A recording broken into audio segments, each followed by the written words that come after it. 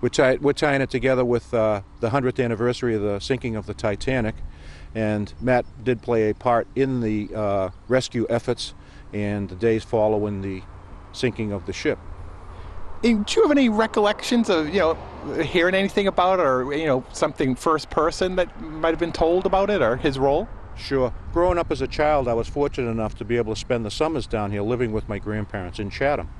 And specifically, growing up, I used to hear family stories about the Titanic and my grandfather's involvement with them. But during one of the summers while living down here with them, it was very common after dinner at night that we'd go out and sit on the big enclosed porch on their home and sit there and just talk. And one night, I specifically asked him about the Titanic. Can you tell me about that?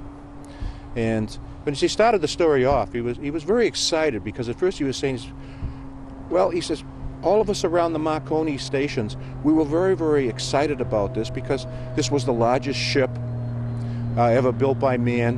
And Mr. Marconi, who was their boss, had been awarded the contract to provide the radio communications on board the ship, which he did. So all of the equipment that was on the Titanic was installed by the Marconi Corporation, and the two radio operators were Marconi employees.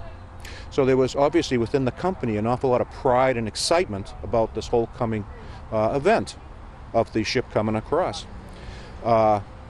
And what happened, and then that night, and his voice at that point tends to trail off as he gets sad. He says he was working the overnight shift on Sconset on Nantucket that evening of the 14th, and he said it was a rather quiet night, and then he could faintly hear off very, very faint signals, but he could hear it, and what it was the message from the Titanic, the CQD, which is the distress signal. Could hear it.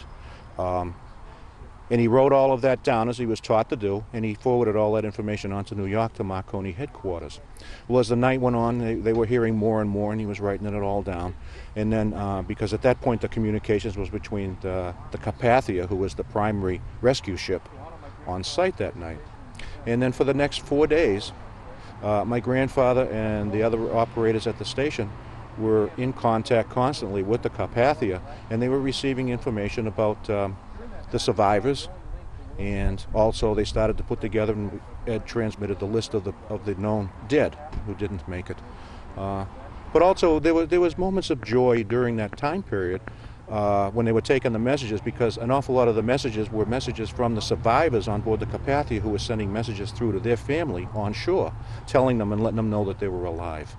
So it was a very emotional time period. I mean, there was moments of happiness, because it was great to be able to spread the word that everything was okay, and of course at the same time as they were doing it, they were making up the list of the known dead, who obviously was a far greater number than the survivors. So what's your thought about all this, that your grandfather had a part of history here?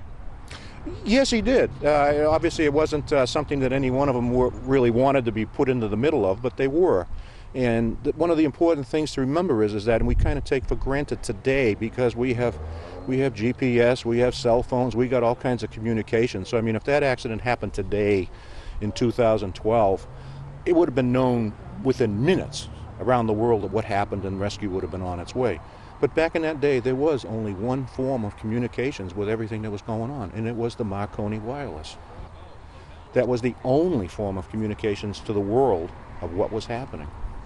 And how about switching back to today? What are your thoughts for yourself and your family for this ceremony that you're having? Well, we're doing it to recognize and show our love, and we really, really respect the man, which we already have throughout our lives anyway, respected him. But this is nice because it helps give him a little bit of recognition for his work and the other Marconi operators during that time period, both on board the ships and on the land stations, for their efforts with the disaster.